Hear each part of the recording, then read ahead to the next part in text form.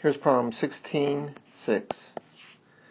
A piano string of density 0.0050 kilograms per meter is under a tension of 1350 newtons. Find the velocity with which a wave travels on the string.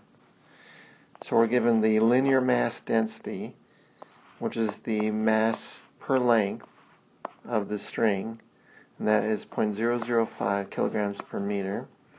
And we're also given the tension, that is 1350 newtons. Well, the velocity of waves on a string is equal to the tension divided by the mass per length, mu, square root.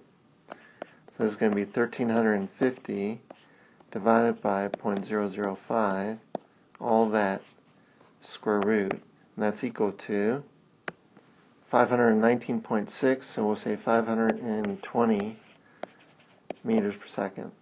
So the velocity of waves on this string, this piano string, is 520 meters per second.